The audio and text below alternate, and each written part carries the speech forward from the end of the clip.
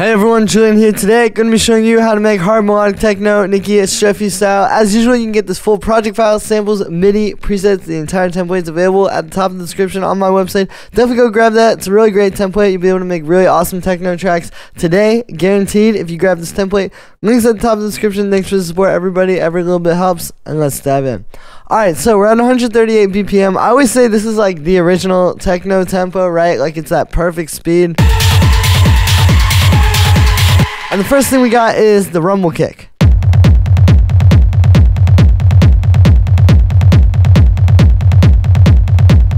Alright, so this kick is made with a few different layers. It's starting with just a nice punchy 909. You can see we're cutting a lot of the sub out of that so that we don't get that like woo, but still leaving in some low frequencies. We also have a punch for that kick, so what I'm doing is I'm taking the exact same kick, right? And we're just distorting it and then high passing it, and you can see this adds a lot more click if you layer that with the other kick. Here's without it,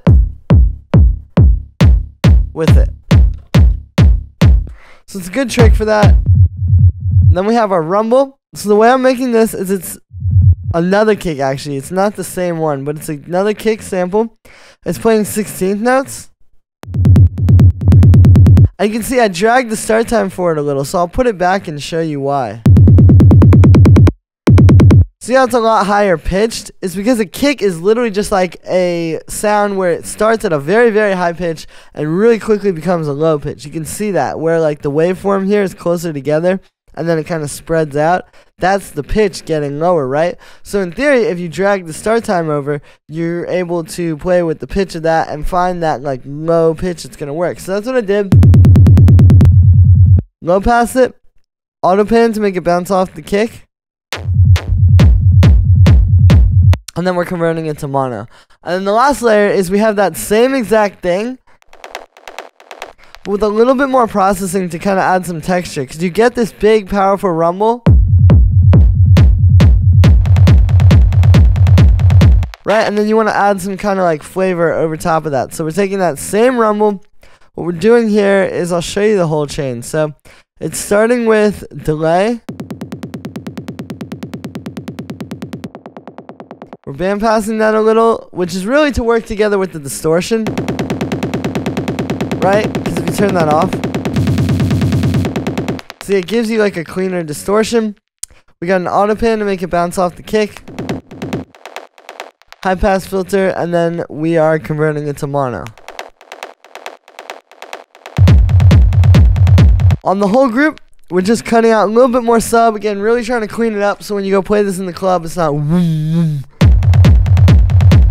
And then converting the whole kick to mono at the end so we don't have any phasing issues. Then we have the main hi-hat.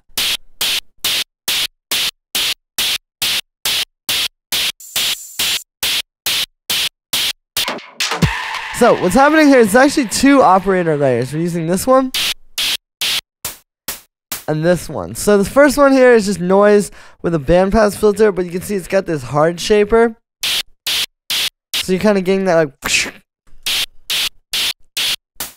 and this one's just a bit of noise, no filtering, but you can see it's really short and punchy, so it kind of just sounds like a hi-hat. And they create this one really fat hi-hat that sits well over that kick. And I noticed these synthesized drums are how you can get a lot of these crazy textures that you hear in these tracks by this guy. We've also got a ride cymbal, which is really an open 606 hi-hat. I've got a little bit of chorus and reverb on that to kind of give it some width so it stands out, you know, because you have your main hi-hat right down the center, and then this thing is a bit wider and it's going to help the mix a lot. And then we're also high passing that. I've got this. So what this is basically like some filtered, distorted percussion. What we're doing, here's the original sound. It's like this live drum rock. And then I'm using a bandpass filter. What's happening is you can see the filter's got this LFO on it, and it's doing eighth notes on like this saw down, so it's going pew, pew, pew, pew, over top of that groove. And then when you distort it, There you go, you can hear it a lot better. So it's kind of using the MIDI and what's happening in there, combined with the steady LFO to create like a new kind of percussion. And then we just have a high pass, auto pan to make it fit in with the kick. And there we go. And then the last percussion we have here is this little operator closed hi-hat. Really simple, white noise with a really short decay, high pass filter.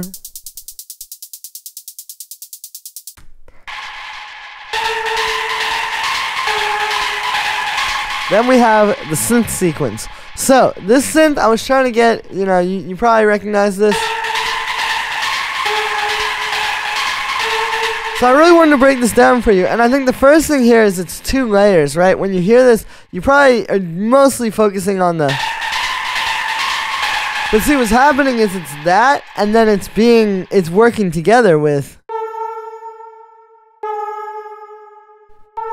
You just had that little synth stab to kind of like set every new bar. And it makes the whole thing a lot more interesting, and it kind of makes the groove a lot better. And that's beyond understanding synthesis or music theory. That's just like, making these fit together well and kind of making the synth line a little better. So what this is it's this melody. We're in the key. We're in this like kind of crazy. It's basically A minor. And then we're kind of breaking it with that G sharp there, right? So if this was A minor, it would be like root note, 9th, minor 3rd, and then we're adding this G sharp, which would kind of be like a major 7th, but really it's like... But it gives you that evil kind of scale. And then what you do, when you're keeping the top notes the same but changing the lower note, is you're getting a lot of mileage out of those 2 notes and creating something that's going to get really catchy. For the sound on this one, what it is it's actually got an arpeggiator. So without that, see how it makes it da-dun, da-dun, da-dun, instead of just down, down. So that's important. And then what we're doing here is so we basically got this sine wave. Inside of wavetable, we've got a noise unison, and then we have FM on the sine wave, and it's detuned. You can see it's at 1 on the tuning. See, there's the standard tuning, then you detune it just a little. And then we got an envelope on that, as well as this filter cutoff here. So I'll show you what that sounds like just coming straight out of the synth, so you can kind of hear that. Then we got some delay, which you can hear is adding a lot of rhythm. A little bit of grain delay too, which helps kind of, send it into the stratosphere and make it crazy. And then a bit of distortion to add some texture. Then for the other synth stab, it's just playing the 2 notes that are changing in that other.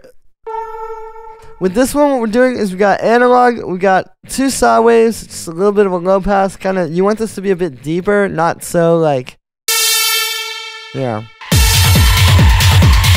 That doesn't sound very good. You want like a bit more subdued so it can fit into the mix. We got a bunch of unison, a bit of chorus, reverb. We're distorting it with amp. Here's without that. With it. So you may not even necessarily notice that so much, but it's just adding a bit of texture and kind of changing the flavor of the synth. And then we're just high passing it so it'll fit in with everything else.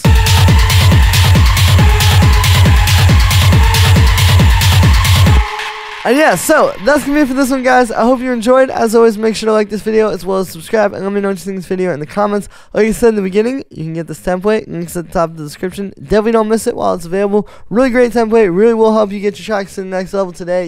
Even if you just use this kick or something, there's some really great resources in this template. Definitely don't miss out. There's nothing else like it on the market. Thanks for the support, everybody, and I'll see you tomorrow with another video.